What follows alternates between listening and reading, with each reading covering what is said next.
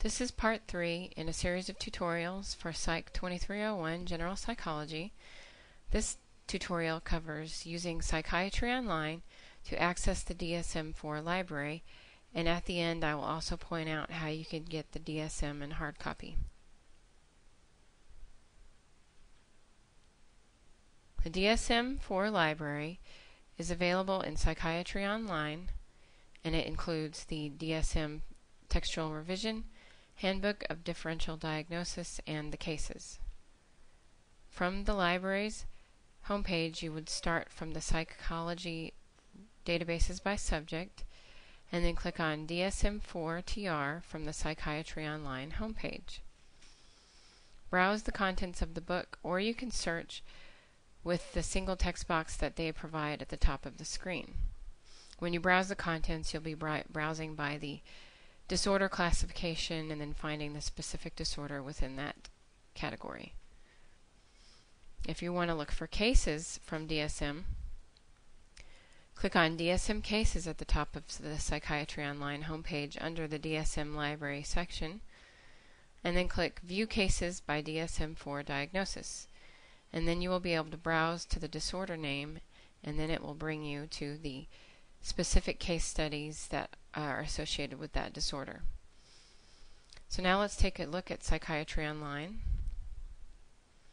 Again, start from the library homepage, click on Articles, Research, and More, and then in the middle of the page choose a database by subject area using the psychology subject, and then click on Psychiatry Online.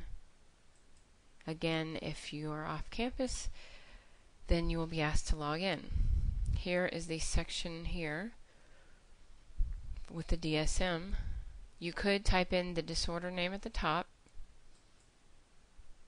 but let's start by browsing. Click on DSM-4 TR if you're going to the textual revision, and then you can find the alphabetical listing or numerical listing, and then the contents below have the disorder classes. So if I were looking for generalized anxiety disorder, I would look under anxiety disorders, and then on the left the specific disorders in the chapter will be listed, and then I can go to the one I'm interested in. You can print, email, or save. When you email, it'll just send you a link back to this resource. If you click on download, you can download it to a PDA.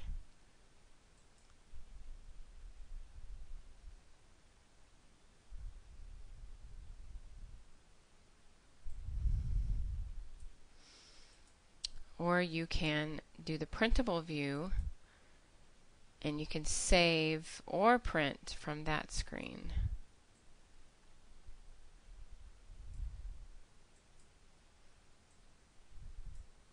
Now, if I wanted to look for cases, then I would go back to the Psychiatry Online homepage and click on DSM Cases. Then use the View Cases by DSM Diagnosis link, which will give you an alphabetical list, and then you can choose the letter of the alphabet for your disorder topic, and then it will list the title of the specific case associated with generalized anxiety disorder. Again, you can print, download, or email this article as well. Now, if you want to search all the contents of Psychiatry Online, you can put in the disorder name at the top. Be sure to enclose it in quotation marks so that it will know you are looking for that specific phrase. And then it will search all of the DSM titles as well as journals and books. There's a few textbooks or reference books included in here. Find the matching entry, and then on the left hand side it tells me that I have journal results, book results in the DSM, and results in some of these reference books. So I could go straight to the DSM textual revision, or straight to the cases from my search results.